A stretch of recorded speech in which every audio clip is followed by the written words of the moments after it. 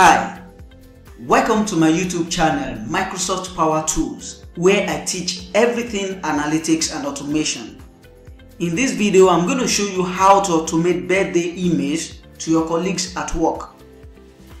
In 2021, birthday celebration might take a new turn, moving from hard card to e-card. It is safer that way because you don't have to see a lot of people touching it and the message can still be passed across.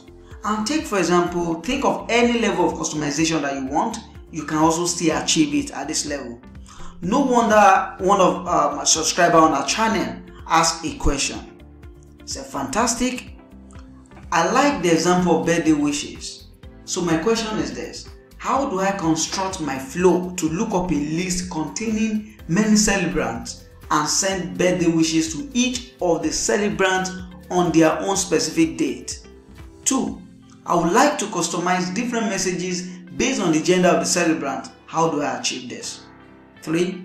Is it possible that when my message is going out, it carries an image with it? Let's say an image of a cake should be in the body of the email. 4. I would also like to have a color code for my image based on the gender of the celebrant. How do I go about this? To simplify this, I brought out 4 different things. Number 1, how do we look up a list of celebrants? How do we customize message based on gender? How do we add image attachment even in our email on Power Automate? And how do we change the color code for that image design in the email? I've prepared some resources that will help us to achieve this. First, I've composed message based on gender. For male, this is what I have for male, and for female, this is the message that I have here. Also, I have a list. Take note, this is Excel online. You can actually get this done by creating your list on your Excel on your desktop, but make sure you put it in your OneDrive folder that your Power Automate will be reading from. That makes it accessible online. I've created this and I make sure that I highlight everything and format it as a table. You can choose any of this format, but your data on this Excel should be in tabular format because that's what you're going to read in Power Automate. And if you see, I have the name, the first name, the surname, I have the birthday, I've converted it to number, ensure you put it to number, the month of birth, which is MOB, this is 10th of January, I don't need the year. What's the relationship? Is it my manager, is it a friend, the email, and the gender? That's first. Second thing is I have as well, in my capacity, I have birthday graphics. I have designed birthday graphics. I use PowerPoint. I did a video on how to use PowerPoint to design graphics. You can check out that playlist on my channel. So this is for female. I put this color, cupcake, female, and this is for male.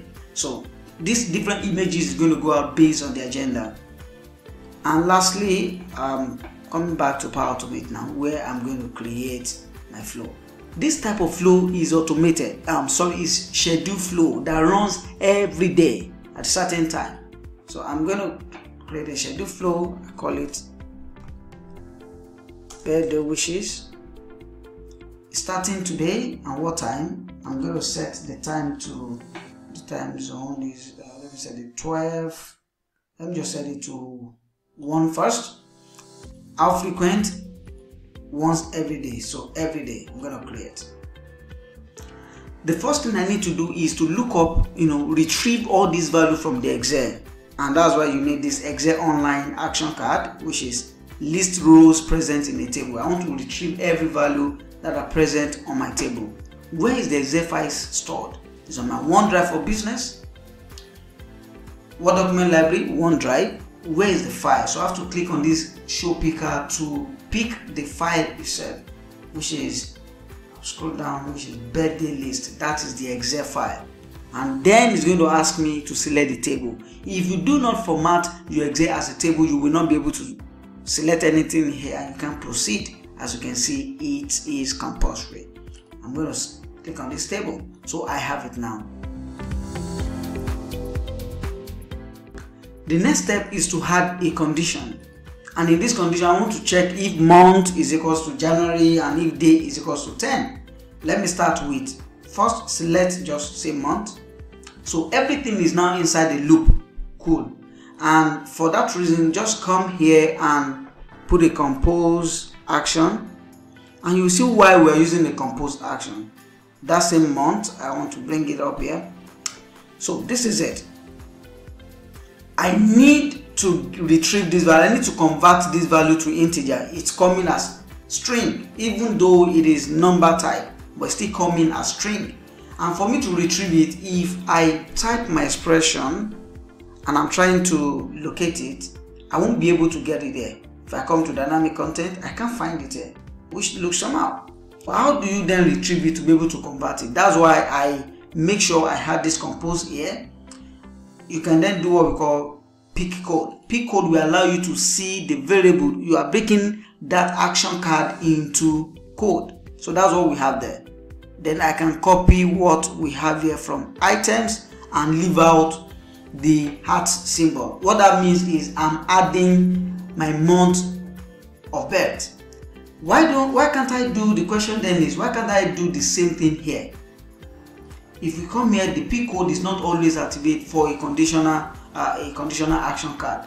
I'll come back and then come to my expression, type int and then paste. I have it there. So this way I'm converting that month of birth. And I'll come back here again and look for this equivalence, which I will be able to get in my expression. That is int. I need month here.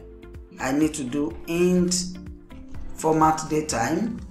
I want to format my datetime and extract month, UTC now. And what do I need from UTC now? Month. And convert that month. It's going to return the month number to me, but I need to wrap it with integer so that that string can be converted back to an integer, and I can then compare an apple to apple. So I'm going to click OK. So I have them here. Remember, that is not all.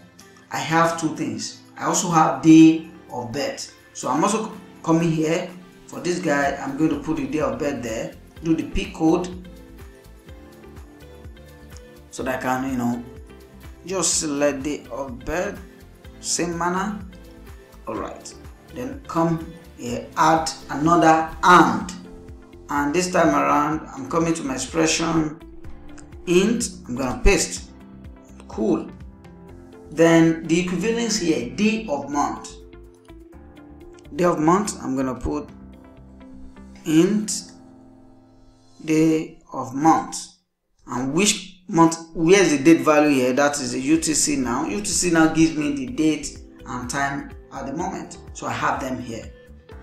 Now I'm okay with this guy. I can now delete my compose because I just used it to retrieve those code. Now I'm going to add another action. I need to know if the gender is the condition, if the gender is male or female. What do I have now? I'm looking for gender. If gender is equals to male, mind the way you are typing it. It is title case because that's also what I have here, male and female. Okay, I have this condition which I can then save my work now, just to save. Alright. The next here is to then start composing my message, because if it is male, I need to send message, otherwise it's going to be female, then I will send male. But before that, I need to retrieve get file content. Remember, I have an attachment I want to send alongside with that email. So use this OneDrive because that is where I'm saving my attachment, get file content. And I have to use this show picker to select the exact file for male gender, birthday flow graphic design, and I'm going to see, nope, I am looking for male, so I have male. And let's compose our message now. Send email, send an email. What am I sending it to? The gender, email. And what's the subject? Happy birthday. Let me call the person by his name, first name.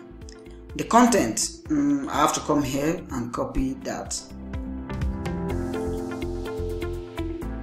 Yeah, so I have it here. Then remember to always put your importance to at least normal. That way your mail won't sound, look somehow. When it's with low importance, it just suggests that I can just abandon it and not check it. Then I need to add my content. When I come to attachment content, I'm going to see the file content. That's the image. Then what is the name? I'm going to call it birthday card _ card. Remember the file extension PNG is a PNG file. So in my email here, there's a place there that I want to mention the relationship I have with the person as a. So I'm going to locate relationship now. So if you read the mail, we were brought together by work like others, but you have changed so much about me. As a whatever relationship is, I am always proud of the times we shared together in the last 365 days of your life. Let's put of your life, or ever since we've met. May this new age open a brighter chapter for you. Happy birthday to you. You see that? I'm going to save this. So, we are done for male gender. We're coming to the other one, which is female. Get file content. I still need to retrieve the file content from OneDrive. Use the show picker, root. This is the folder, and here is female. Then I have to compose my mail again. Send email, send an email. Who am I sending it to? I'm going to use the dynamic content to retrieve the email, and subject is happy birthday. Mention the first name. What is the email content? I'm coming back here. I'm going to retrieve it here. Yeah, I have it here. Don't forget, you need to set your email importance, and I'm going to put this one at normal. Can you say that now? Let's read the content we have for the female gender. Beautiful within and without was the first word that came to my mind when I first saw you at work. The times we have shared together has not proved otherwise. May this new age bring you more smiles and progress. Happy birthday, okay? Let's then add happy birthday, okay? More smiles. Snow proof. Okay, let's just use that, and I'm going to save. We've saved now, and we are good to go to test our flow. For the purpose of test, I have made sure that there's a date that is on today and the month is today. So we expect something to run. Alright, because I'm going to trigger this flow, otherwise I just edit and set, when it should start running instead of putting 00, set a date. But let's test. When you test manually, you're able to force it to trigger instead of waiting for the set time, which is what I'm doing now.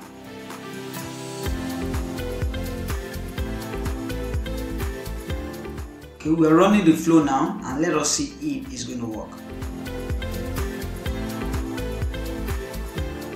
Voila, it worked. So let me check my, I just got mail. Happy birthday, Ola. Wow. Do you see the experience? We were brought together by work like others, but you have changed so much about me. As a friend, that's a relationship. I'm always proud of the times we shared together in the last 365 days of your life, or ever since we met. May this new age open a brighter chapter for you.